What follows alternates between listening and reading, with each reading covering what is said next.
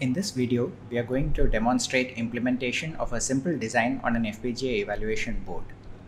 We will first look at an overview of the Basis 3 board from Digilent, which will be used for this exercise. If you do not have access to this board but have access to some other FPGA board, you can still perform the same experiments or carry out the same tests, but you will have to adapt appropriately. We will look at some concepts that are being used in this design, namely the integrated logic analyzer and the virtual I/O. Create a simple block design that incorporates a counter as well as the ILA and VIO. And finally, put everything on the board and test it in hardware. The board that we are using is the Basis 3 FPGA board. It's manufactured by Digilent. The board has a 100 MHz onboard system clock, an active high reset, 16 LEDs and slide switches, a 7-segment display, PMOD extensions, and various other modifications. For our purposes, the system clock and some of the LEDs are primarily what we will be using for this demo. Now, what is an ILA or an integrated logic analyzer? It uses the JTAG, that is a joint test action group. It's a test protocol, and that's the connection that is normally used in order to program the FPGA. What the ILA does is, in addition, it also uses the same protocol to monitor internal signals on your design. It provides effectively something like a oscilloscope-like vision into the internals of the design on the FPGA, provided that you have connected the appropriate signals to the ILA. It's read-only, you cannot modify any of the signals using an ILA, and it is also synchronous, meaning that it samples internal signals based on some clock. You can specify which clock to use for the sampling. One thing to note, it uses FPGA block RAM resources, and if your design is already occupying a large part of the FPGA resources, then you may want to use it with care, as you may run out of block RAMs otherwise. VIO stands for virtual input output. This is once again another mechanism that is used to interact with an FPGA, especially in situations where you do not have direct access to the push buttons or LEDs that can be used to monitor or send signals into the FPGA. It's again JTAG based and can be used to provide various kinds of inputs to the design. For example, multi-bit values can be directly typed in, push buttons can be emulated, toggle switches, and so on. All of these are emulated by means of getting the same behavior through the virtual input output. These things that are inputs to the design are called outputs of the VIO. So keep that in mind when you're talking about the terminology. Secondly, we can also monitor signals inside the design. Those would be called inputs of the VIO. Basically, they're outputs of the design that are then seen by as inputs of the VIO and can be monitored. So what are we going to do in this demo? We will basically create a simple counter-based block design, which will act as a divide by 2 power n counter. And the idea is that if you take a 100 MHz clock and divide it by roughly 2 power 26, then you would get somewhere around a 1 Hz signal, and you should be able to see that blinking on an LED. We will also connect up ILAs and VIOs to monitor the counter output. We will also use the VIA to enable the counter. Both of these, the ILA as well as the VIO, are basically just demonstrations to show you how these units can be used. We will start by creating a simple Vivado project. Just start Vivado and choose the option Create Project. I'll just give it the default name project_1. It's an RTL project. We are not going to specify sources at the moment. So just click forward over here. As far as the part number is concerned, we need to select the part number used on the Basis board appropriately. If you have gone through the process of actually installing the board files as described on the Digilent website, then you would probably find that the board itself is available over here for you as an option. But if not, you can always go to the parts section and type in the part number, namely XC7A35 TCPG 236-1. Once you have selected this, you can create the project. And the first thing we are going to do is to create a block design. Once again, I'll just let the default name stay, design_1. Now we need to add some IP cores to this design, which will then finally get implemented on the FPGA. We can press the plus button, search for a counter, which basically brings up the binary counter, and double click to add it. You can double click on this and customize it. We'll change the output width to 32 bits. And in the control tab, we will activate the clock enable signal. Click OK. We are going to also add an ILA, integrated logic analyzer. I will change this configuration. I'm going to choose native instead of AXI. And the probe port 0, the probe width can be set to 32 bits. I will next also add a VIO.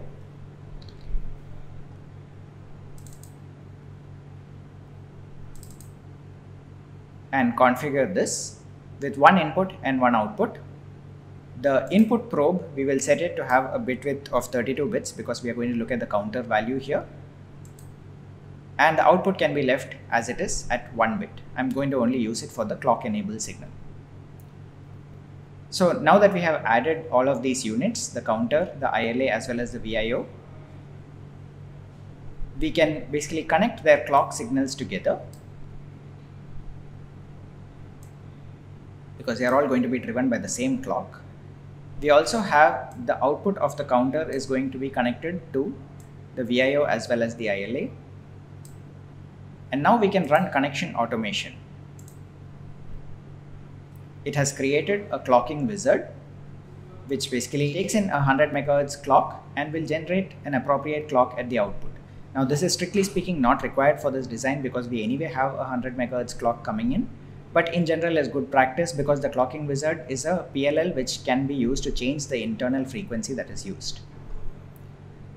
Connection automation, the clock and reset can now be made external signals. And in addition to this, what we can do is take the probe output of the VIO, connect it to the clock enable of the binary counter. I'll just click the regenerate layout to clean up the layout a little bit. And there's one more thing that we would like to do, which is to take 4 of the bits of the counter so that they can be connected to the external LEDs. That is done using a slice module. We can give a 32-bit input to the slice and we can say that the output is to be taken from bit number 26 to bit number 23, 4 bits, and place this to the right of the counter. Connect the 32-bit value to the counter input, take the D-out value and right click and make external. Once again, just regenerate the layout to clean things up. And you can see that the entire design is now in place. Just for clarity, we might probably want to rename some of these signals. We can, for example, call this reset signal, and the clock underscore 100 MHz can be called sys underscore clock. This is not essential. This is just for convenience. Similarly, the D-out 0 can be renamed as LEDs. This is just more for our convenience than for anything else. Click on the validate design button over here. There are no errors or critical warnings. Okay. So go and save the block design. And once we go to the sources tab, we can right click on design_1 and choose the option to create an HDL wrapper. Leave the option as it is. Let Vivado manage the wrapper and auto update. Click OK. And a Verilog file will be created over here, design_1_wrapper.v. We don't really need to worry about that file. Now, we are almost at the point where we can put things on the board. Of course, there will still some time required to compile it for the board, but there is one further step that is required, namely specifying which pins are to be used on the FPGA for each of the external ports, the reset, the system clock, and the LEDs. To do that, first we need to run the synthesis. we can just go ahead and launch synthesis over here. The synthesis would take a reasonable amount of time, probably a couple of minutes at least. After it's done, we can open the synthesized design. Once you open the synthesized design, you can select the layout and go for I/O planning. This is important because, as you will see over here, this indicates in the bottom panel the ports that are available to you. There is a clock port with sys_clock. There are 4 LED scalar ports values over here, LED 3, 2, 1 and 0, and then finally there is a reset port. As you can see, the current I/O standard is marked as default, but which is showing up in red. This is indicative of the fact that it will not accept this for the final design. You need to specify it explicitly as the correct value. Similarly, the package pins have not been specified over here. We need to do both of those. Now, how do we get the package pins that are to be used for this design? The best way to do it is to go to the reference manual of the Basis 3 board. From the Digilent website, you can download the reference manual. And as you can see, the reference manual has a lot of information about the capabilities of the board. Once we open the reference manual of the Digilent board, we need to first search for the clock signal. You can do this by searching within the PDF file. And as you can see over here, it mentions that pin W5 is where a single 100 MHz oscillator is connected. It is also at a 3.3 volt CMOS signal, which we can find out from the reference manual by looking further. So what I'm going to do is to go ahead and change the setting for the clock signal. First of all, to LV CMOS 3.3 and change the package pin location to W5. You will see that the red signal has now gone away over here. There are a few more signals we need to connect, the LEDs and the reset. As far as the reset signal is concerned, we will use one of the push buttons available on the board as a reset signal. In practice, we don't really need to do it since we are assuming an active high reset, and we can just pretty much ignore this signal, but we do need to connect it somewhere. So what typical convention as far as this board is concerned is to use button C, which is connected to U18 as a reset signal. That's the central button among the 5 push buttons. Once again, change the standard to LV CMOS 3.3 and the reset itself can be set to U18. Now on the same page over here, you will also see that there are LEDs, U16, E19, U19 and V19 would be the bottom 4 LED signals. We can specify those for the 4 LED values that we have. Change all their settings to LV CMOS 3.3 and give the values as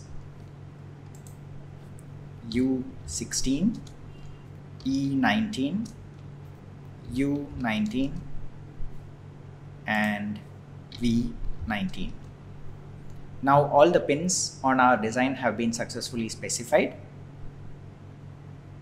The next thing we can do is straight away go to the next step, which is of course implementation, and afterwards we would need to generate the bit stream. I'm going to straight away go ahead and generate the bit stream at one shot. Save all the constraints. We need to specify a file into which to save the constraints. Just choose any name that you want. And it will ask you saying that the synthesis is out of date. Why did that happen? Because we specified constraints. The moment we specify constraints, it feels it has to redo the synthesis. Okay, yes, we can just accept that. Launch the selected synthesis. Go ahead. The bitstream generation process takes considerably longer than synthesis, about 10 minutes in my case. Now that you have done with the bitstream generation, you can move on to the next step, which would be to open the hardware manager. What we do over here is now click on Open Target, Auto Connect.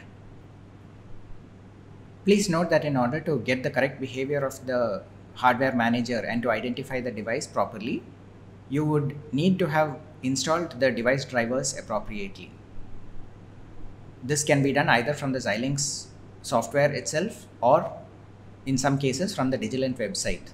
This is out of the scope of this demonstration. Please make sure that you have them installed, otherwise you would not see anything when you open the hardware target. The part number that we see is the XC7835T, which is the Arctic 7 FPGA present on the basis board. What we will do now is to right click on it and select the option Program Device. It shows the option for the bitstream file, and that should be in the directory that you created. It should be something called design_1_wrapper.bit. There will be also another file called a debug probes file. This contains information related to the VIO and the ILA which is used in the system. That would be design_1_wrapper.ltx. Make sure that both of these are appropriately from the correct directories that you have chosen. Program.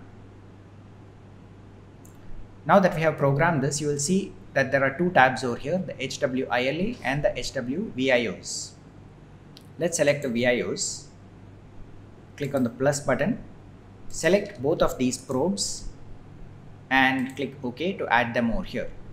What you will notice is that the first one is marked as an input and the second one is marked as an output, and nothing is actually changing over here, right? The reason for that is because the output VIO, which we have connected as the clock enable, is actually 0, which means that the counter is not currently operational. If we go back to the ILA tab and click on the run trigger for this ILA, the triangle button, we will find that the value is stuck at 0. So let's go back to the VIOs. We can right click on the probe out and convert it to a toggle button. This makes it a little easier for us to change values. Now it has the value 0. Let's click once and straight away you can see that the counter binary is starting to change value. When you go to the HWILA and now click on the triangle button, you will find that it shows there is a continuous sequence of values that it is going through. In other words, the counter is incrementing as expected. Within a very short duration, you would find that actually the number of bits of the 32-bit counter that have already been accumulated is fairly, that have been modified, is fairly large. This is of course because it's a 100 megahertz clock. Go back to the VIOs, stop, and you find that immediately the counter binary behavior also stops. The HWILA button now shows a constant value, the last value before the counter was stopped. You would also have noticed that the LEDs themselves are blinking. There are 4 LEDs that are blinking, all of them at different rates. And this serves to confirm that the 100 MHz clock is being divided by an appropriate value, which brings it into the visible range for us to see it blinking. This concludes the hardware demo. As you can see, what we went through was to start up Vivado, target a particular board, put a VIO and an ILA as well as a counter on that block design, and use that in order to just demonstrate the basic behavior of how something can be put on hardware, as well as some of the tools, the VIO and ILA, that can be used in order to debug a design working directly on hardware.